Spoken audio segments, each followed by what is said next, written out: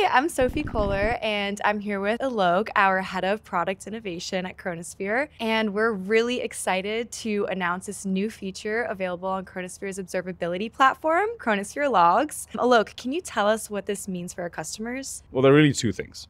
One is the very, very nicely integrated experience with the rest of our platform. So customers who are trying to troubleshoot most effectively, they get a very seamless experience working with metrics, traces, and now logs as well. So truly unified platform, a very nice user experience, and that's kind of a sub-bullet of the first one. Our customers have really liked the kind of experience we provided for navigating logs and things like that.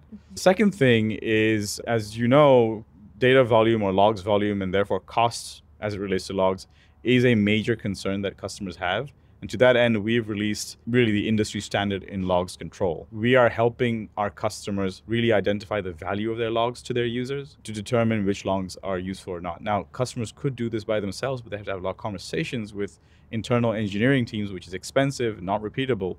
We've made that into something that you can do on a daily basis, monthly basis, weekly basis, whatever you want to do, but really take that from a conversation to something quantified, and then people can make good choices about what to get rid of, keep, optimize, change. And that's the big innovative feature that we've launched as part of Chronosphere Logs. You can learn more about Chronosphere Logs. Head over to our website, Chronosphere's Resources Hub, and you'll find everything you need to know about our latest feature. See ya!